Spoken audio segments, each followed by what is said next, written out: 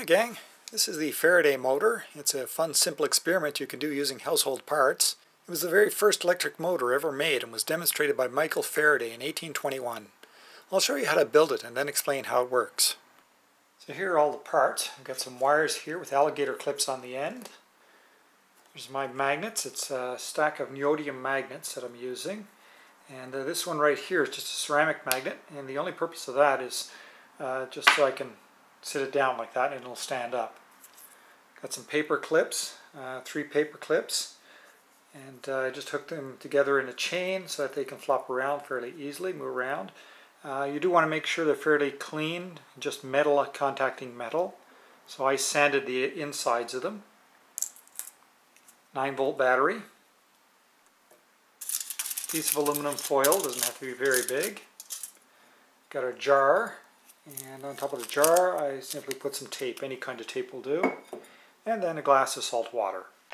Oh, and we can't forget the copper. I got 2 pieces of copper here.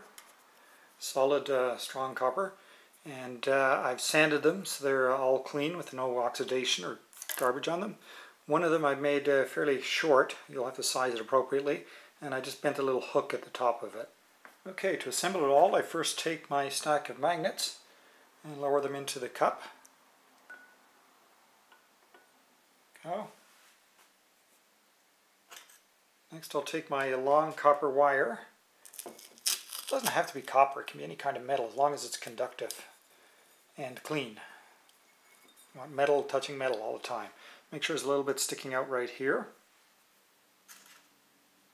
Take the chain of paper clips and just hang them down near the end of the metal wire and try to center them over the magnets.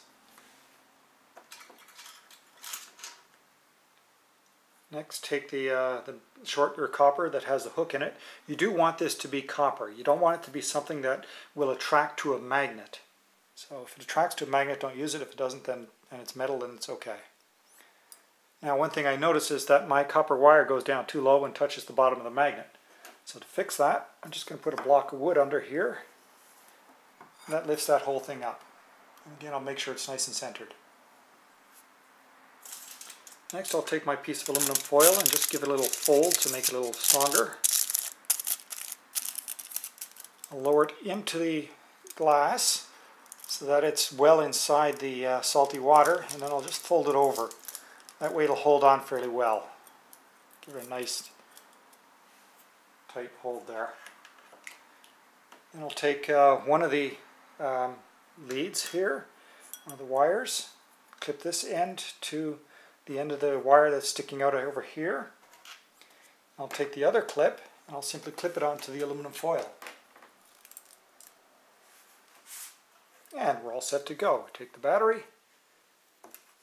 hook one end to one end of the battery, connect the other end to the other end of the battery. Oops. So it'll hold. And there you can see it's working. Here's how it works. The battery makes electrons flow through the circuit. In the glass, the electrons move from the copper wire that's hanging down and free to move through the salty water to the aluminum foil. That causes electrons to flow along the wire. You can use the right-hand rule to figure out what happens next. Point your thumb in the opposite direction that the electrons are moving, downward in this case.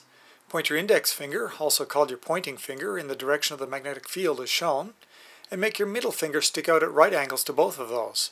The middle finger indicates the direction of the force that the wire will experience. As you see, this is just the direction the wire is moving when on the right, as shown in the diagram. It moves outward from the diagram towards you. As an exercise, use the right-hand rule this way to confirm that the force will always cause the wire to rotate around the magnet. Note that we're talking about what happens to the wire in the magnetic field near the top of the magnet. Lower down, the wire is largely parallel to the magnetic field, and in that case there's little or no force experienced. The force happens when the direction of electron flow is at right angles or perpendicular to the magnetic field, like it is near the top. Well, thanks for watching. Be sure and check out my YouTube channel, rimstar.org, for more fun science and tech videos.